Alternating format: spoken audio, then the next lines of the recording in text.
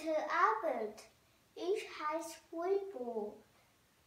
Ich komme aus Gepigen. Heute haben wir ein Thema. So entsteht Nebel. Du weißt, was Nebel ist?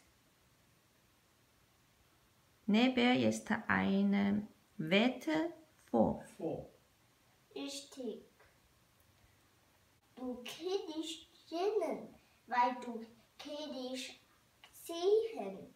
Du hast eine Sache gesehen, du musst langsam gehen. Gehe Fuß vor Fuß. Du stiegst, wie entsteht Nebel. Okay, lass uns lernen.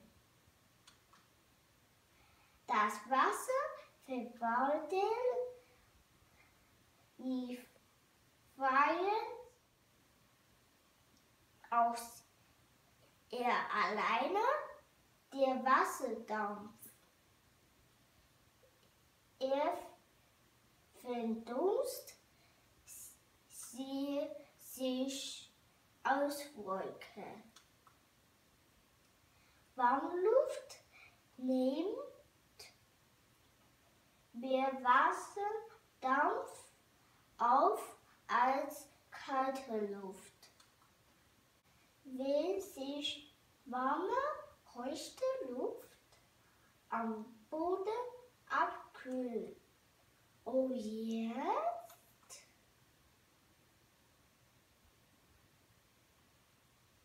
Nebel entsteht.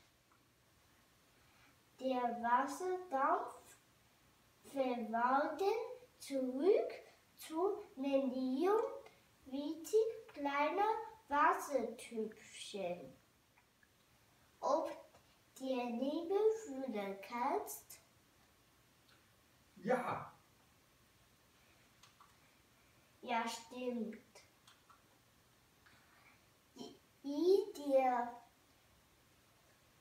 Die Nebel spazieren ist, dein Gesicht, Haare oder Jacke ist feucht.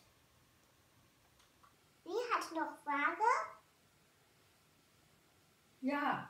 Wie lange muss ich in der Freien spazieren gehen? Dann kann man das feucht fühlen. Müsste ein bisschen lauter, aber nicht sehr schnell. Danke. Wie hat noch Frage? Nein. Vielen Dank für Ihre Aufmerksamkeit. Schönen Abend noch.